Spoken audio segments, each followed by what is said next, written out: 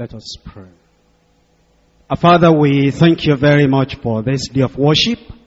Thank you because you've gathered us together for a good purpose, to prepare us for eternal fellowship with you. We're praying, O Lord, that your Spirit will interpret your word to every one of us and bring us into proper, permanent fellowship with you. In Jesus' name, grant us the spirit of understanding. And we pray, O Lord, that all that needs to be done in every life will be done by your grace in your power, so that we'll not lack anything you require of us in Jesus' name. Be with us, Lord. Do your will in every heart and every life. In Jesus' name we pray. In John chapter 17, just before Jesus Christ went to the cross to die for our sins, he gathered his disciples together. He looked up into heaven, and then he prayed for his own disciples. He had been teaching them and instructing them on the way they ought to go. And he had told them that life, in a way, is a preparation for eternity, and that we shall always think about our souls. In fact, on one occasion he told them, what shall it profit a man if he gains the whole world and then loses his own soul? He made them to know the eternal value and importance of their soul. He had also told them about what it meant to be forgiven, not to have any guilt, condemnation upon them. He had forgiven them themselves, and they had seen him forgiving other people, and they had seen the grace of God flowing up from him to the vilest of sinners. And many times he had taught them and corrected them. And so what he saw in their lives that will not help them, assist them to spend eternity with a holy, pure, righteous God in heaven. Now, he wanted to make sure that they had that experience, because he will soon be leaving them. And he wanted them to qualify spiritually as they were examined, evaluated by the Father, so that they'll come to heaven and join him there and live eternally with him. That's the background of the prayer he prayed for his own disciples in John chapter 17. This prayer he prayed for his disciples, by the way, you understand, it's a very special prayer. And it was a prayer that was a limited kind of prayer. He prayed the unlimited prayer on the cross when he said, Father, forgive them, they know not what they do. But then over here, he's praying a limited prayer, John chapter 17 verse 9. I pray for them, I pray not for the world. He was praying for a special blessing. He was praying for something very peculiar to the church, peculiar to the believers. I pray for them. I pray not for the world, but for them, which thou hast given me, for they are thine. They had a special qualification that they already belong to the Lord. Their sins were forgiven. They were born again. They were members of the family of God. They were in Christ, new creatures. And because of that, they had a special place in his heart. Then he said in verse 15, I pray not that thou shouldest take them out of the world, but that thou shouldest keep them from the evil. He was leaving the world, and he knew that the world was evil, and he wanted Father to keep them away from the evil in the world. But then he extended the prayer a little. He extended the prayer in verse 20, and he said, neither pray I for these alone, but for them also which shall believe on me through their word. He said, when that time comes, they begin to preach, and then other people are won to the Lord, and they become believers. Those believers too, this prayer will affect them. This prayer will be theirs. What was the real central point of the prayer? In verse 17, sanctify them. He was praying to the Father that the Lord will do something necessary so that their lives will be what the lives ought to be. And so that the experiences will be what the experiences ought to be. I'm talking to you today on the sanctification of true believers. Sanctification of true believers. The doctrine of entire sanctification for believers, that is, believers, those already born again. This doctrine is clearly taught in the scriptures. But please understand, these people that Jesus Christ was praying for, they were already born again. In verse 3 it says, and this is life eternal, that they might know thee, the only true God, and Jesus Christ, whom thou hast sent. He said that they will know you, the only true God, and then he said that they will know Jesus Christ too, whom he had sent. The question is, these people now that Jesus Christ was praying for, did they know the Lord? Yes, they knew. They knew that Jesus Christ was the very Son of God. One of them confessed, we know who thou art. Thou art the Son of the living God, and Jesus said, flesh and blood has not revealed that unto you, but my Father who is in heaven. In verse 6, I've manifested thy name unto the men which thou gavest me out of the world. It says, they are not of the world anymore. You've given them to me out of the world. You've selected them, and you have cleansed them, and you have made them different from the world. It says, thine they were, and thou gavest them me, and they have kept thy word. They have kept thy word. Which means then, that they were not like the people of the world. These ones were born again. In fact, he distinguished them. He made a difference between them and the people of the world when he said in verse 9, I pray for them, I pray not for the world. I'm praying for them, they're different from the world. I'm praying for them, they are selected, taken out of the world. I'm praying for them, they are no more of the world, even as I am not of the world. And then in verse 11 it says, and now I'm coming. Now I am no more in the world. But these are in the world, and I come to thee, Holy Father, keep through thine own name those whom thou hast given me, for that they may be one as we are. It begins to tell us more about their spiritual experiences in verse 14. I've given them thy word, and the world has hated them. And he told them the reason the world has hated them. He had told them earlier in chapter 15. In chapter 15 verse 18. It says, if the world hates you, ye know that it hated me before it hated you. If ye were of the world will love its own. He was telling them very clearly, I know what has happened to you. I know I've taken you out of the world. I know you are not of the world. Even the people of the world, they know you are not for them. Because if you are of the world would have loved its own. But because ye are not of the world, and I've chosen you out of the world, therefore the world hateth you. And then he tells them now, he tells the Father now, in 17 verse 14, I've given them your word. The world has hated them, because they are not of the world, even as I am not of the world. In verse 16, he repeats it again. They are not of the world, even as I am not of the world. These were the people then that Jesus prayed for, that they will be sanctified. What does it mean to be sanctified? Number one, it means to be made holy. Something was crooked, straighten it out. Something was polluted, cleanse it up. Something was dirty, you make it pure. And it's to make holy. And then it's to be cleansed from moral corruption. Any internal corruption, inward corruption, in the mind, in the thought, in the heart, in the spirit, in the personality within. The Lord cleanses everything. It is to be made free from inward, inbred sin. The sin that is attached to us internally. The sin that we came into the world with. It is to free us from that sin. It is to be set apart entirely for God, for God's glory, for God's work, for God's honor. And when we're sanctified, Jesus Christ, He made it known what will happen to the disciples. In fact, He says, how the people of the world will know that they were sanctified in verse 21, that they all may be one, as thou, Father, art in me, and I in thee, that they all may be one in us, that the world may believe that thou hast sent me. He said, Father, I want you to sanctify them because I want them to be one. You say, were they not one? No, they were not one. You can be living under the same roof and not be one. You can be worshiping in the same church and not be one. You can be following the same master and not be one. Many times they argued between them. Who shall be the greatest? They were not one. Many times there were disagreements, discord among them. They were not one. And Jesus knew that. He said, Father, sanctify them. If you sanctify them, they'll walk the same direction. They'll speak the same thing. They'll think the same way. And they will uplift the same thing. And they'll be thinking one about the other. Sanctify them, Father, because I'll not be with them again. If this kind of disagreement comes up again and blows them apart, then what will become of the church? Then it says, the people of the world will not be able to believe that thou hast sent me, but Father, I'm praying for them, that you will sanctify them, that they all may be one, as thou, Father, art in me and I in thee. And it's then, when they are one in us, that the world may believe that thou hast sent me. In verse 23, I in them, thou in me, that they may be made perfect in one.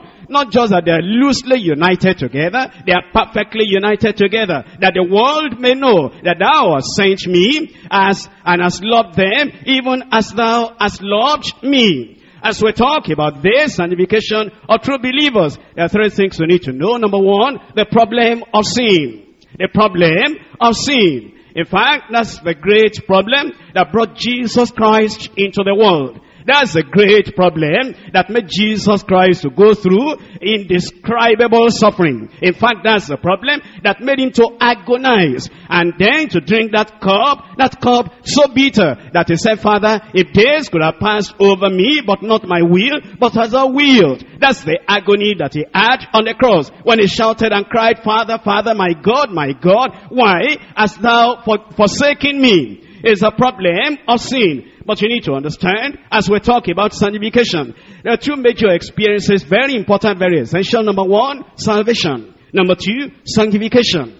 And those two experiences are dealing with the problem of sin. One, there is the external sin, outward sin, committed sin. Salvation deals with that. Two, there is the inward sin, internal sin, inbred sin, inherited sin. Sanctification deals with that. When you first come to the Lord, what you realize is that you have committed sin. What you realize is that your hands are dirty. Your language is dirty. Your appearance is immoral. It's not acceptable in the sight of the Lord. And because of that, you are praying for forgiveness. You are praying for the cleansing of those sins. You are dealing with the first problem of sin. And that is the external, outward, committed sins which you have done. That's what this man David was praying for in Psalm 51.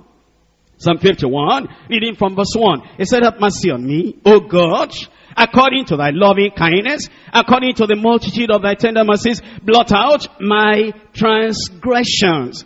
You'll see that it says, my transgressions. It says, I know I've transgressed. I know that I've crossed the line. When you use the word trans before any other thing you join to it, it means you cross. You talk about transatlantic. Atlantic, you cross over the Atlantic. And you talk of transformation. You form something, you transform. You cause from one form to the other. When you talk of transgression, it means that you have overstepped the boundaries that the Lord set for you. You have done somewhat against the thus saith the Lord. And you will see that the transgressions there, they are in the plural. And in many parts of scripture, we're told it may be fornication or wickedness. It may be covetousness or maliciousness. It may be envy or murder. It may be debate, division, deceit, malignity or whispering. It may be backbiting. It may be that you are despiteful, you are proud, you are boasting, you are inventors of evil things. It may be that you are disobedient to parents. Transgressions. Those are the things that people do,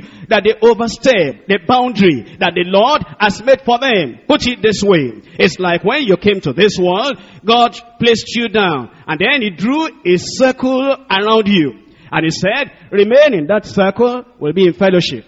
Remain in that circle, will be in talking terms. Remain inside that circle, and my blessing will be pouring down upon you. And you looked around, and you felt you are wiser than God, and you said, this circle is too small, I cannot remain inside this circle. And you see the chalk line that the Lord has drawn around you, and then you overstep the boundary of that line. You cross to the outside of the circle. That's transgression. The Lord made a circle around you with His commandments. And that circle, you overstepped that circle. When you committed fornication, that's what you did. You overstepped the circle. When you committed adultery, and when you worshipped idols, when you became effeminate, when you became sissy, when you as a man, you dressed like a woman, and when you as a woman, you dressed like a man, or when you stole, when you became covetous, or when you became a drunkard, when you reviled the people that were good, when you cheated the people in your place of work, and you were overstepping the boundary. And because you overstepped the boundary, the Bible says, that's transgression. You have trespassed. And then David realized, although he was king, he had trespassed the way of the Lord and the word of the Lord. He wanted the first part of sin to be dealt with in his life. That's why I said, I need mercy. If you were to deal with me on the basis of merit, I'll perish. If you were to deal with me on the basis of merit, on the basis of righteousness, if you were to mark my life against your standard, I will not mature, because I see the circle. I've left the circle behind, and I've overstepped the circle that you drew for me. I know I've transgressed. It said in Psalm 51 verse 2, wash me thoroughly from my iniquity, cleanse me from my sins. I acknowledge my transgressions, and the plural, my sin is ever before me. Against thee only, in verse 4, have I sinned and done this evil in thy sight, that thou mightest be justified when thou speakest, and be clear when thou judgest. And then it goes on and on. You see the point there. There is the one side of sin. That one side of sin is the iniquity that people do. It's a sin that people commit. It's the transgressions or the trespasses that people get into. In fact, it was like that in the antediluvian age. And that means just before the flood. In Genesis chapter 6, reading there from verse 5. Genesis chapter 6, verse 5. And God saw the wickedness of man, that it was great in the earth, and that every imagination of the thoughts of the heart, of his heart, was only evil continually. And you will see there very clearly, it talks about the evil things that they did. It calls it wickedness. The thing they did to hurt other people, to destroy other people, or to hurt the might of God, because he created them holy and pure. And yet they will not remain in that purity and holiness. But then you will see there's a second part to it. It now goes inward. It goes internal. It talks about the inbred sin, internal sin that we're talking about. It says every imagination of the thought of his heart was only evil, and that continually. It says there's something in the heart. And it's the propensity for evil. It's the leaning towards evil. It's the wanting to, the desire to do evil. Even when the evil has not been done, the desire is there. The thought is there. The plan is there. The longing is there. It's seated right there in the heart. And it's a sin that makes a person want to do his own will, away from the will of God, away from obedience to the word of God. For young people to understand, it's like when you have a dirty pond around your house, and that dirty pond is filled with all sorts of germs, and it's very, very dirty. If your handkerchief fell into that pond, you don't even want to take it up and wash it again. If your clothes fell into that pond, you don't want to take that clothes and wash it again, because you think nothing, no detergent will be able to wash this and make it clean, because the pond is very dirty. Unfortunately, it may be your junior sister fell into that pond, and you shouted, and then before she actually went down, before she drowned, somebody came and got her up. And looking at her, the hair, the nose, and the clothes everywhere, completely dirty. And eventually they take something and they clean her up. And then because you're a little child, you're rejoicing and say, thank God, my junior sister is okay now, clean now. And then your daddy, your mommy, they say, that's even a minor problem, because the dirty water has gotten inside of her. Now we've cleansed on the outside. The internal part needs to be cleansed. And then they discovered they could not do that themselves, and they had to get a specialist, a doctor in, to be able to pump that thing out and do a kind of cleansing internally. And then she suffered a little while before she was all right. The outward cleansing was salvation. It's a picture of salvation. All the outward pollution that we add on us, on our character, on our morality, on our personality, all the things we did that other people saw, other people knew, and they knew that this could not be right. When we are forgiven, when we are cleansed, that's salvation. And then you're saying, praise the Lord, that fellow is saved, that fellow is born again, things are different now. And Jesus said, yes, things are different outwardly. But you need to think, you need to know his thoughts. You need to know the desires in his heart. You need to know the things that are stirring up in his heart. You need to know the secret plans and the secret things that men do not see. That needs to be dealt with yet, so that he'll be completely all right in the sight of God. That's about sanctification in Ezekiel chapter 36. Ezekiel chapter 36, reading there from verse 25. Then will I cleanse, will I sprinkle clean water upon you, and you shall be clean. That's outward. That's salvation. That's talking about the things that you have done. And from all your filthiness and from all your idols will I cleanse you. There's an experience that is the forgiveness of sin. There's an experience, it is salvation. There is an experience, it's being born again. There's an experience of coming to Christ. All things are passed away. That's external things. That's the outward things that you have done. All those sins, transgressions, trespasses you committed, everything is taken away. That's salvation. But the Lord said, that's not enough. But the Lord said, that's not the end. But the Lord said, that will not make a person to be entirely how the Lord wants him to be. But the Lord said, that is not all that Jesus Christ came to die for.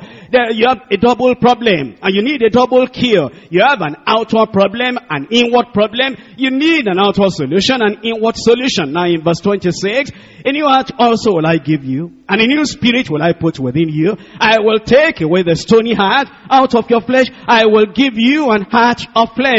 He was talking to some people. He said, your problems are not completely solved in verse 25.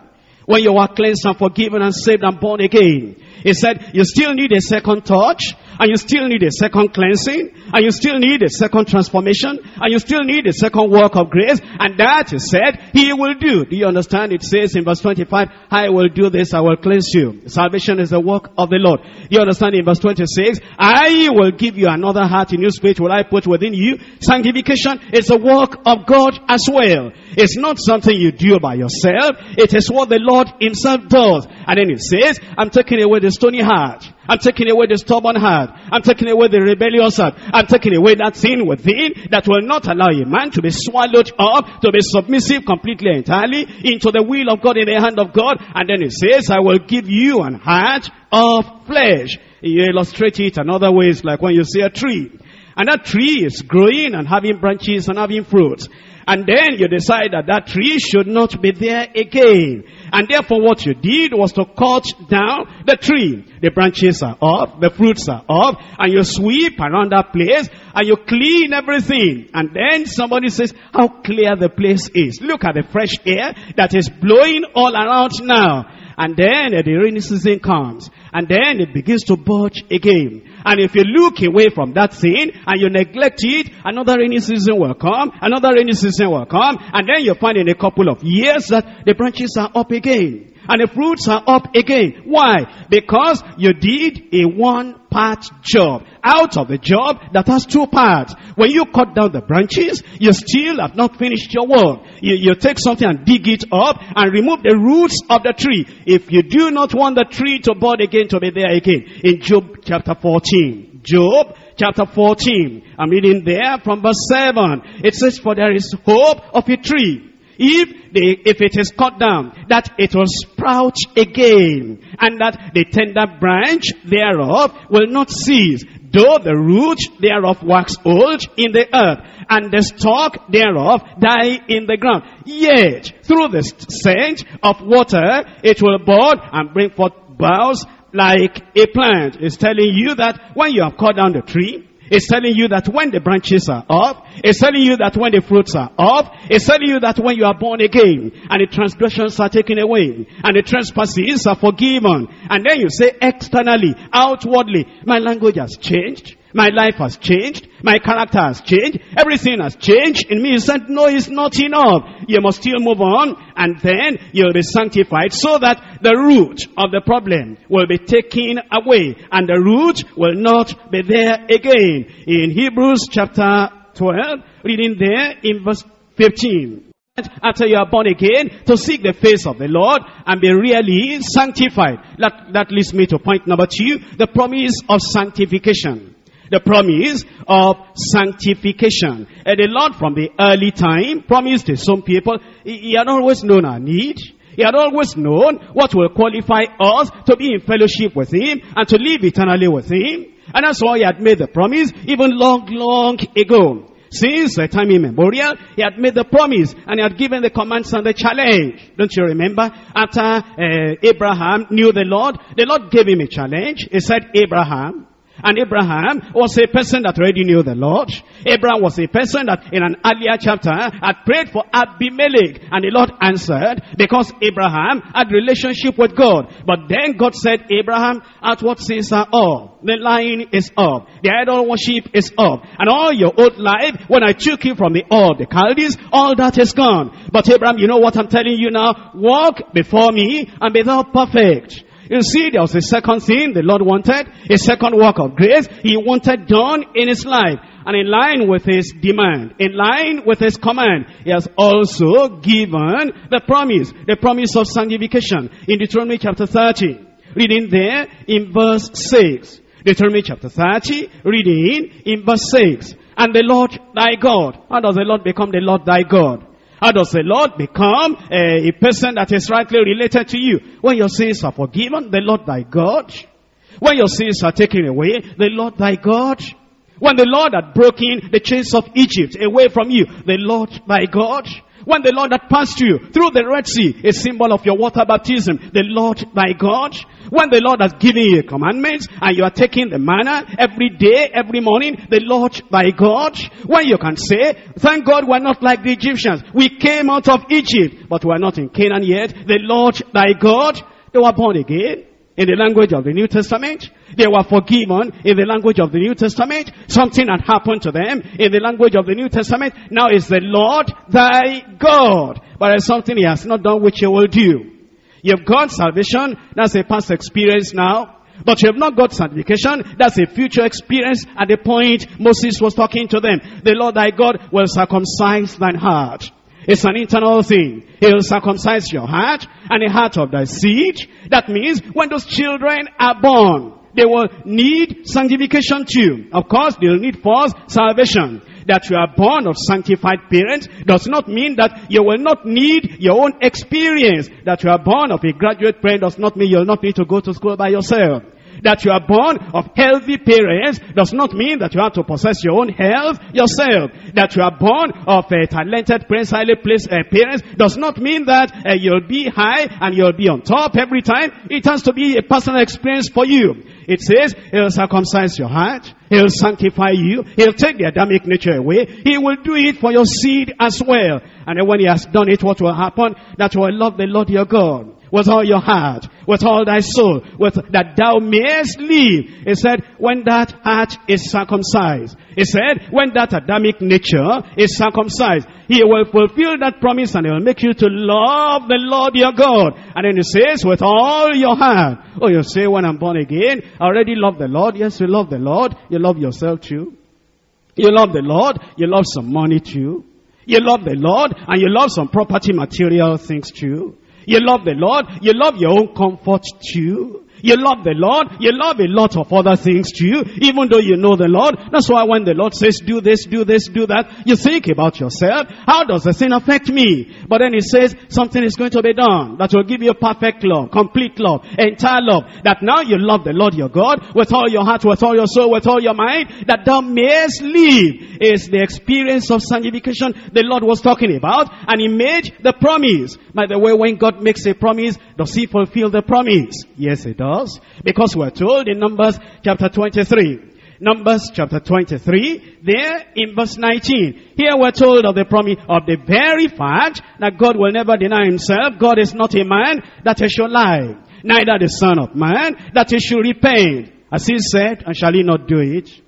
As He spoken, and shall He not make it good? Did He say He will sanctify and then shall He not actually do it? Oh yes, He said that He will do it. Because when He makes a promise, He actually fulfills the promise. The word tells us He watches over His word to fulfill the word. In 1 Kings chapter 8 verse 56. 1 Kings chapter 8 verse 56. Blessed be the Lord that has given rest unto His people Israel. According to all that He promised, there has not failed one word of all His good promise. There has not failed one word of all His good promise. We understand then that this sanctification is not something that we struggle personally. In fact, the more you struggle, the more you miss it. Because in struggling, you are pushing the Lord aside. You are saying, I am saved by grace, I want to be sanctified by works. You say, I'm saved by Christ, but I want to be sanctified by self. And the Lord has done a lot for me and saved me and removed my sin. But this inbred nature, inward sin, internal sin, inherited sin, I want to deal with it myself. No, you cannot. The Lord knew that you cannot. That's why He gave the promise. And He said, I am the one to do it. Come back again to Ezekiel. Ezekiel tells us that this is a thing that the Lord Himself will do. It's a thing He has promised to do. It's a thing He delights to do. That this removal of the inbred sin, inward sin, He does it for the people that actually want it to be done for them. The people that know the essence, the importance, the indispensability of the experience. It tells us in Ezekiel chapter 11, verse 19, I will give them one heart, and I will put a new spirit within you, and I will take the stony heart out of their flesh, and will give them an heart of flesh. It must be a real thing, and you must see how the Lord was saying, I'm going to take it away from them, the stony heart, the stony heart, the stony heart. What's the stony heart? If you want to understand the stony heart, look at the lives of the children of Israel. Rise up, they sat down, sit down, they rose up, go and possess Canaan. No, we can't do it. The giants are there. Alright, don't go anymore. And then they put harness armor on. They want to go. They want to go and fight. When the Lord says don't go, that's when they want to go. And when the Lord said go, that's the time they do not want to go. You will collect 2 measures on Friday. And then on the Sabbath day, nobody will go out because I've given you double measure so that you can have extra for the Sabbath day. On the Sabbath day, they went out wanting to see if they could see something to collect. That's a stony heart. And every time there was no water, every time there was a little inconvenience, murmuring and complaining. In fact, sometimes Moses said they'd be ready to stone us. That's a stony heart that murmurs, that grumbles, that will not stay quiet and restful and peaceful in the will of God. But then the Lord said, that's not a good relationship. That's not a good state of mind. And that's not the perfect experience I want for my children. Therefore, what I've not done for them, I'm going to do for them. It says, I will give them one heart. And I will put a new spirit within them. And I will take the stony heart, the rebellious heart, the stubborn heart out of their flesh. And I will give them the heart of flesh. It's the sanctification that the Lord promised, and it is the holiness that the Lord Himself promised His own people. In Luke chapter 1, reading from verse 72. From verse 72 it says, to obtain, to perform the mercy promised to our father, and to remember His holy covenant and the oath, which is swore unto our father Abraham, that He will grant us, that we being delivered out of the hands of our enemies might serve Him without fear. He knew that they were serving Him, but many times they were serving Him with fear. Can He provide bread for us? Can He provide enough water for us to drink? And He wants to take us to the land of Canaan. Will He make a provision for our children? And don't carry us away from here. It's okay for us men to go and face the uncertainty of the future. Let our family stay behind here. Can He do this? Can He do this? And they were serving the Lord with fear. And the fear of material things, the fear of possession, the fear of marriage, the fear of children, the fear of, if I stay with the gospel alone, if I stay with the teaching alone, if I stay in the church alone, will the Lord provide for all my needs? We will serve Him without fear. Not only that, it says we will serve Him without the fear of the Philistines. Every time some of those Israelites in their various generations, they were under the fear of the Philistines. He said you will serve Him without fear. He saves us. Yes, the Philistines were there. But the promise He gave is that when you are saved, it will be serving the Lord without fear. The Philistines for us today may be the witches and the wizards. The Philistines today may be the adversaries and the enemies. And there are people that are looking here and there as if, in the night enemies are there, in the day enemies are there. When the wind blows, demons are moving. And when the tree is shaking, demons are moving. And when something is making maybe expansion noise in the ceiling, demons are operating there. And when there is water running in the closet, demons have come. They're serving with fear. And it says when you are born again, and Christ is on the throne of your heart, and you are following after Christ, you will serve Him without fear. But there are people that are here on Sunday, and then on Monday, they are in the valley. On Tuesday, they are in the mountain, and here they are in the shed. On the other place, they are almost burning candle. In the other place, they are drinking water. In the other place, they are bathing with holy water. Why are they doing that? There is fear. There is fear of the future. There is fear of the enemy. It says when you are born again, He makes you to serve the Lord without fear. Some people even fear believers. Some people even fear the church. Some people even fear their leaders. Some people fear. They see witches everywhere. You'll serve the Lord without fear. When you are born again, thoroughly born again, and you are in Christ, you serve the Lord without fear. But that's not enough. He tells us something else in verse 75. In holiness and righteousness before Him, all the days of our life. It says, I'm going to do this for you. One, you'll be born again. One, your life will be totally changed. And then you'll serve the Lord without fear. And then that's not the end. I'm going to do something for you that you'll be in holiness and in righteousness. Not just on Sunday, not just on Monday, not just on Thursday, not just in the workers' meeting time. It is all the days of your life. And who does that? Christ does that by the cleansing of His blood. In Hebrews chapter 13, Hebrews chapter 13, wherefore Jesus also, that He might sanctify, that He might purify the people with His own blood, He suffered without the gate. Jesus also, that He might sanctify the people with His own blood, He suffered without the gate. That's what God did for men of old. That's what God did for the disciples of the Lord Jesus Christ. That's what He can do for us. Because what God did before, can He do it again? I said, can He do it again? He can do it for you and for me. And then we'll serve the Lord without fear. Peace of mind, rest in your soul, following after the Lord. In the night and the day, you are following after the Lord, and you are in holiness and righteousness, no matter the temptation, no matter the trial, no matter what may surround you. Look at Matthew chapter 26, chapter 19, verse 26. Matthew chapter 19, verse 26. Here the Lord is telling us that what men may find difficult, God finds possible. It tells us, but Jesus beheld them, and He said unto them, with men, this is impossible, but with God, I said with God, all things are possible. He can save the vilest of sinners, and He can sanctify the hardest person, the most stubborn of all people. He can sanctify, because what looks impossible for man is possible with God. Number one, we're seeing the problem of sin is double-fold. The cure, the solution is double-fold. And then we're seeing the promise of sanctification. It is not what man can do alone by himself. It is what God Himself will do, and He will do for you if you will call upon the Lord. And when you have got it, He can make it permanent in your life.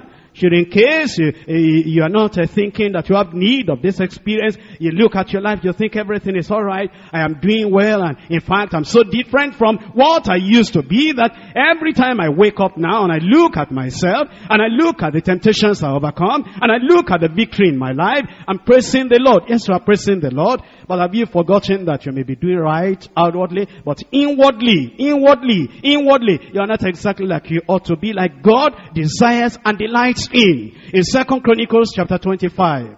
2 Chronicles chapter 25, reading from verse 2. And he did that which was right in the sight of the Lord. That's why many people stop. I'm doing that which is right in the sight of the Lord. I've never gone through any discipline in the church. In my place of work, they have never issued a query to me. In my family, my wife, my husband can bear testimony. In our family, my parents can bear testimony. They know that something happened to me. A change has come upon me. And the people I interact with in the church, they can tell how by the grace of God, in fact, many of them are praying that they will be like me. That's not enough, my brother, my sister. And he did that which was right in the sight of the Lord. Look at the end of the verse. But not with a perfect heart. That's the sanctification. When you do that which is right in the sight of the Lord, you are born again. You are saved. You are right, you are righteous, you are upright. But then the Lord is saying, go beyond that. I want something deeper, something greater, something higher than that. I want you to do even that which is right with a perfect heart, a perfect attitude, a perfect spirit, everything around you, everything within you, perfection. Be ye therefore perfect, even as your Father, which is in heaven, is perfect. That's why we're talking about point number 3, the prayer for sanctification. The prayer for sanctification. In Ezekiel again, chapter 36. It's in Ezekiel we read before. And it's in this chapter 36 we read before, where it says he'll give us a new heart. Where it says he'll take away the stony heart out of our flesh and give us the heart of flesh. It's in that chapter now. It's telling us in verse 37. Then says the Lord God, I will yet for this be inquired of by the house of Israel to do it for them. It says, yes, I want to do it. It's like he wants to save the world, but the world is not all saved. It's like he wants everybody to be born again. He doesn't have pleasure in the death of the wicked. And he's not willing that anybody should perish, but that all should come to repentance. Why hasn't everybody come to repentance? Why is everybody not born again? Why is everybody not having the new life? Because they didn't pray for it. They didn't ask. Maybe many people that even have been coming to church for a long time, they knew about being born again. They have not asked. That's why they are not saved. And when you are saved, and then the Lord said, I'm going to sanctify you, I'm going to purify you. It says, yet for this you must inquire of me. You must ask. And you must desire. You must pant after it. You must want it beyond everything else. It's when you ask, he'll do it for you. In Matthew chapter 7. Matthew chapter 7, reading there in verse 7, ask and it shall be given you.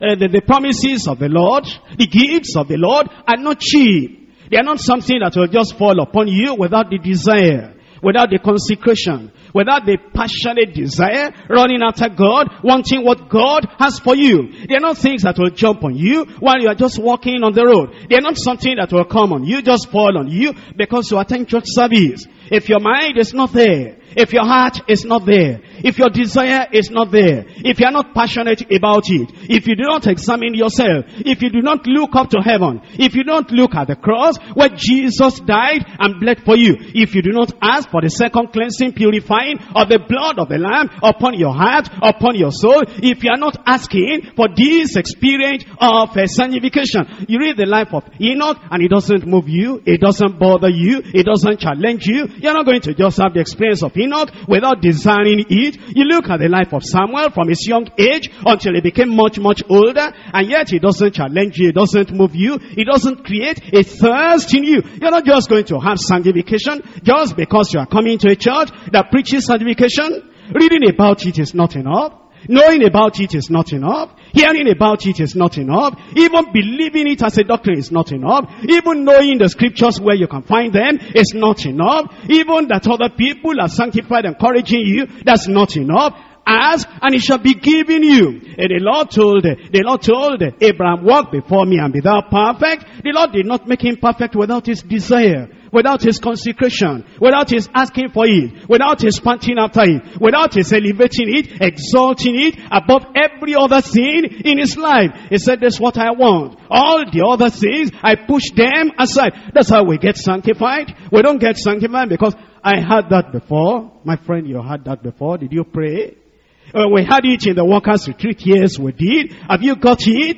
It says, ask, and it shall be given you. Seek, and you shall find. When you're seeking for something, you may not find it 5 minutes after you start searching, after you start seeking, but then your mind is confused. And your mind is on that thing. And you cannot concentrate on any other thing. You say, this is very important for me. Where did I drop that thing? Where did I miss that thing? And you are searching and you are seeking and you are looking and you turn up everything. And you look into every box. You look into every drawer. You look into every available space. Isn't that what we do? We go to the Lord. We're seeking for sanctification. We look at our motives. Lord, what's denying me this sanctification? Is it because of this? And you look at the other box of your love, of your attitude, of your relationship, of your interaction, of your actions to your fellow brothers and sisters in the district or in the zone, or to the unbelievers in the place of work, or to your wife in the home, or to your husband in the home. You're searching. And then after you've settled all that, you say, Lord, I want to be sanctified. And yet sanctification has not come. And you're still seeking. Is it because I'm neglecting evangelism?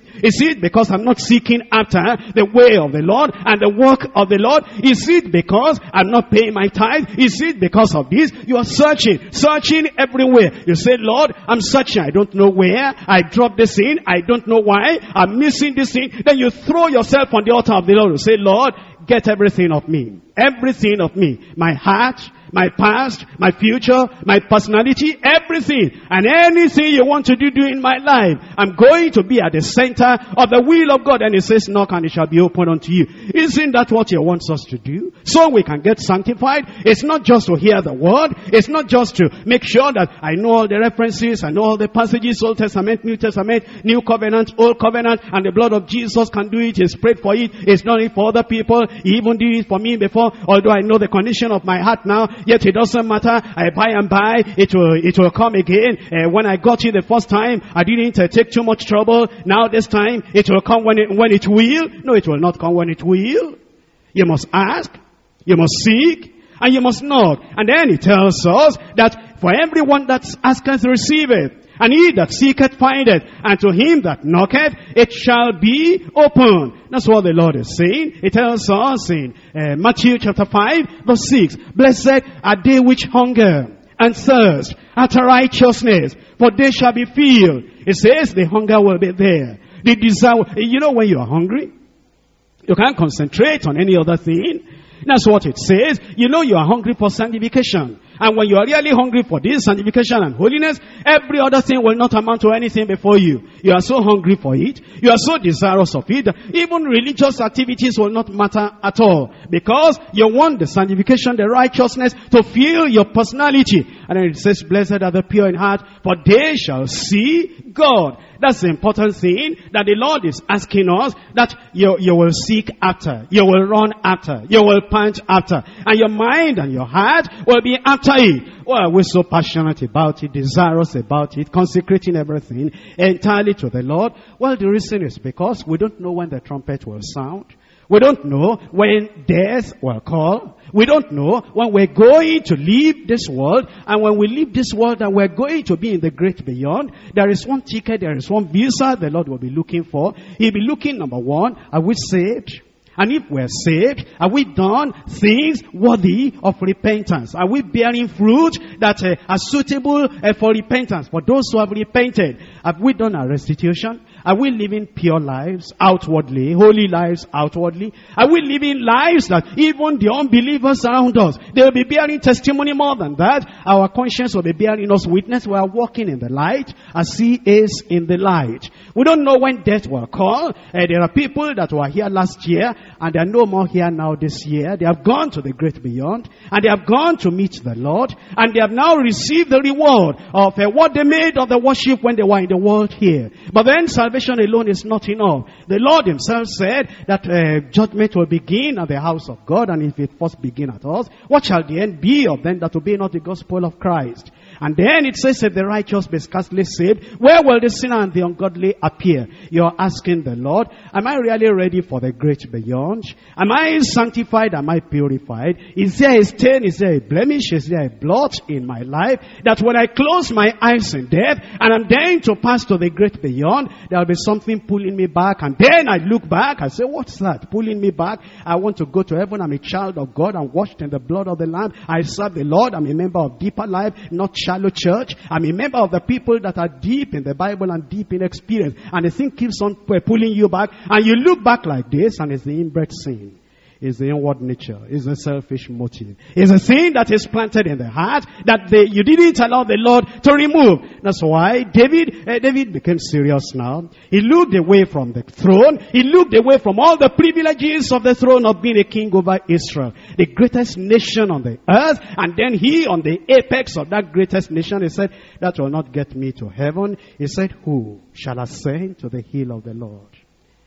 And who shall stand in his holy place? He that has clean hands. Are your hands clean?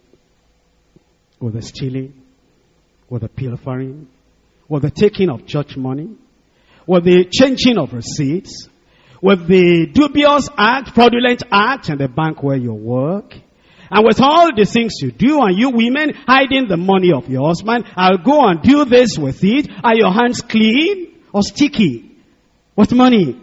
Are your hands clean? Rubbing it on those ladies, on the maid, and all that. Are your hands clean? He that has clean hands doesn't stop there. And a pure heart. And a pure heart. Lord, wash me within, without. either by fire or by the blood. Just make me clean. Clean within, clean without. Until you will look with the microscope of heaven and look at my heart, and look at my spirit, and look at my nature, and look at the very depths of my thought, and you will not see a stain, a blemish, and you will not see anything. I don't want to come to church in vain. I don't want to play religion. Lord, make me clean, within, without. Make me pure within, without. Wash me thoroughly with hyssop, with the blood of the Lamb. Cleanse my heart. Cleanse my motive. Cleanse my spirit. All the inward things within me, cleanse everything. Am I ready for heaven? Am I as pure as Enoch? Am I as pure as Daniel? Am I as pure as Shadrach, Meshach, and Abednego? Am I as pure as Zechariah? Am I as pure as John the Beloved? Am I as pure as Paul? Am I as pure as Jesus? Am I as perfect as my heavenly Father? The blood of Jesus can do it this morning. If you will call upon the Lord and tell him, cleanse me, wash me. What the eyes of man cannot see, the eyes of God can see. He sees us in the secret place. He sees us in the open place. He sees us in the family. He sees us when the family members are not there. He sees us when we steal money. He sees us if our hands are not clean. He sees us if our hearts are not pure. He sees the imagination of the heart. He sees the desires of the heart. He sees all the machinations, all the desires, all the propensities, all the motives, everything that is there. He sees everything through and through. When the trumpet shall sound and Christ shall come, and the Lord shall examine every man, and he will look into all the activities, and he will look into all the attitudes, and he will look into the hands, into the heart, and he will look at everything within and without. Will he find you ready? Will he find you pure? Will he find you holy? Will he find you that you have that holiness? Holiness in church, holiness on the street, holiness in the home, holiness in the place of work, holiness with the believers, holiness with the unbelievers, holiness everywhere, holiness when you are with the men, holiness when you are with the women, holiness when you are with those girls, teenage girls, holiness when you are everywhere, holiness before him all the days of our life. Without holiness, no man shall see the Lord.